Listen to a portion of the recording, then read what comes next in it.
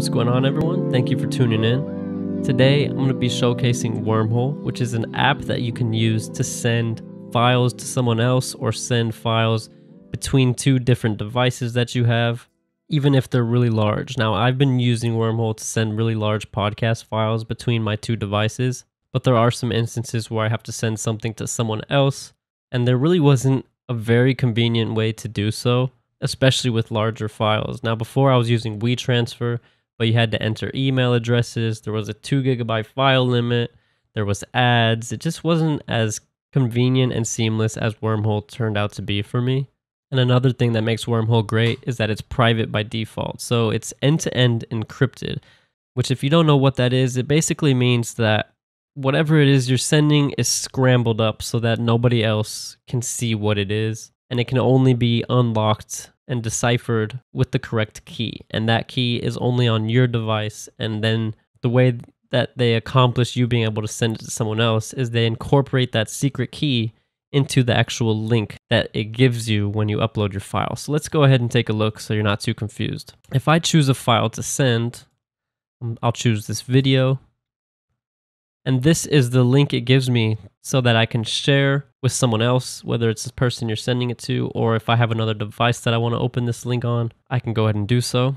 So at first it encrypted my file, and now it's actually uploading. What's great about Wormhole is that I don't have to wait for it to upload before I can already share my link or open my link on a different device. So let's copy this link, and I'll open it in a new tab to see what it would look like if I'm the receiver. So this is what it looks like if I'm the person opening the link. And what's great is I can already preview the file before I download it.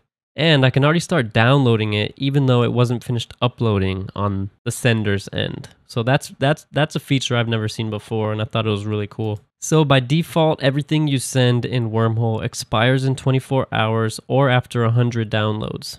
Now, if I'm the receiver of this file, I can actually choose to delete it. So say I download this file that somebody sent me on Wormhole, and I know nobody else is going to need it from the same link, so I can just delete it, and it's permanent and irreversible, and now I know it's not going to fall into the wrong hands, and it's already safe and secure on my device. So when you're uploading a file, you can also change a couple of settings. So you can change when it will be deleted, whether it's in 24 hours or a shorter time span, such as 60 minutes, 2 hours, 6 hours, or 12 hours, or you can limit it by number of downloads. So say I know this is only going to be downloaded by one person, you could change this setting to 1 download so that as soon as it's downloaded once from this link, the file will be permanently deleted and it won't fall into anybody else's hands. So that's pretty great as well.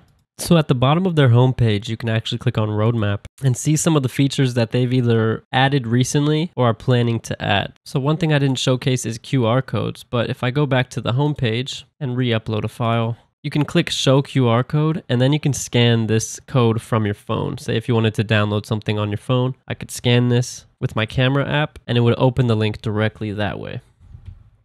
So that's a cool feature that they added, but they're also working on a lot of other things.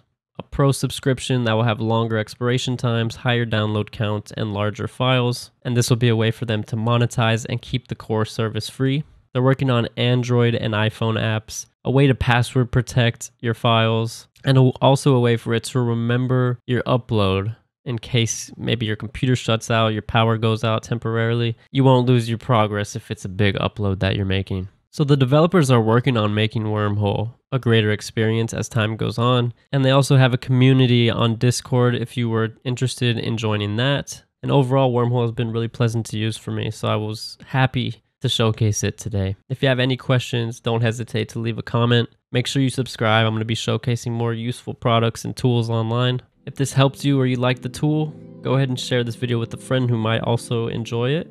And I'll see you in the next video.